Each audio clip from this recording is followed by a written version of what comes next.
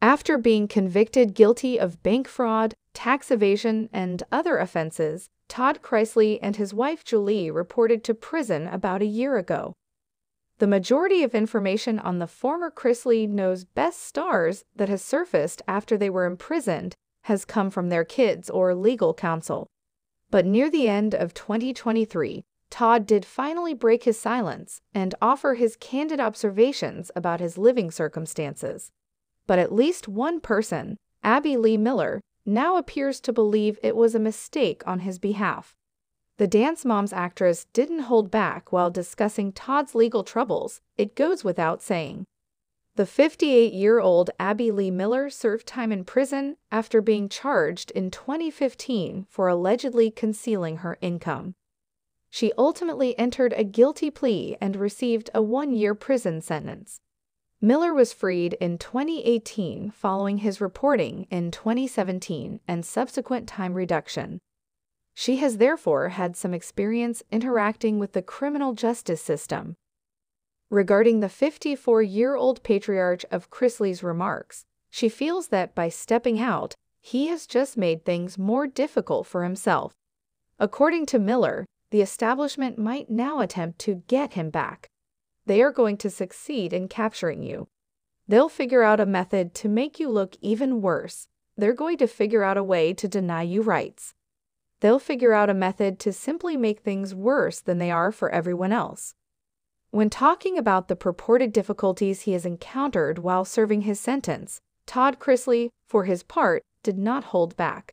In December 2023, during his initial interview from behind bars, he described Pensacola's federal prison camp as disgustingly filthy. Additionally, he said that officials were literally starving these men to death here, and that he and the other prisoners were given old food. Chrisley also mentioned that there are rats among the squirrels near the food storage. The assertions were refuted by the Federal Prison Bureau, which had previously responded to the Chrisleys' complaints about their facilities.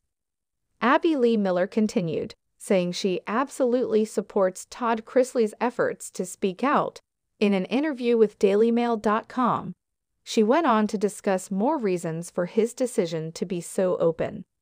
I believe he's trying to inform others about the circumstances he lives in, hoping that information will reach the Bureau of Prisons, who is located upstairs in the prison.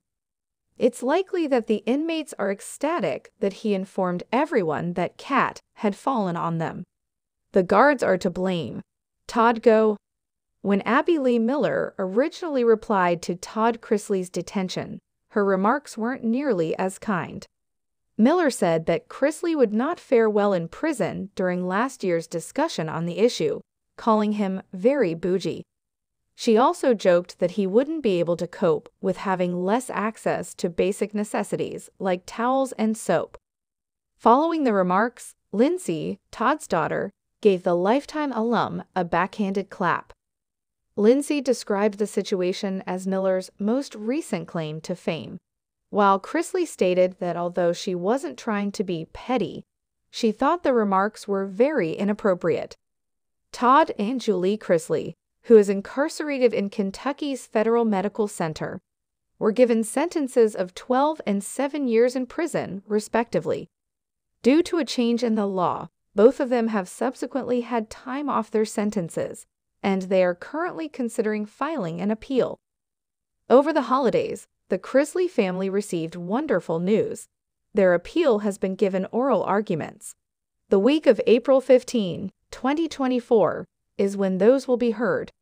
How things turn out, and if Abby Lee Miller and others will weigh in, are still to be seen.